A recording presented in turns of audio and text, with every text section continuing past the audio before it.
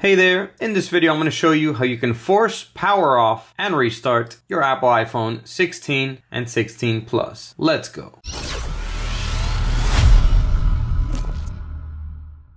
Welcome back to the video. My name's Sergio, and in this channel I make life-saving tech videos. So if you're new here, go ahead and subscribe and hit the bell while you're down there. And also, if you want an epic phone case like this for your phone, check out the links down below in the description. All right, with that said, let's get right into it. So I'm going to show you how you can force turn off and restart or reboot your Apple iPhone 16 and 16 Plus. So this is something that you may want to do if your iPhone is freezing up. Maybe it's stuck on a certain screen and it's not acting properly. By doing a quick reset and restarting your device, this will close all open apps by turning the phone off and turning it back on so that the phone can start working normally again. Fresh, without any open apps. All right, so super simple to do it. All you have to do, let's say you're stuck on any certain screen. Let's say you're stuck on the Safari over here. All you have to do is press volume up, volume down, and press and hold the power lock button. All right, so let's go ahead and do that now. Volume up, volume down, press and hold the power lock button.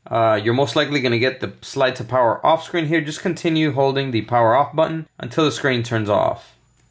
Once it does, you can let go of the power lock button and the phone will reboot after a few seconds. As you can see, the Apple logo is already coming back on.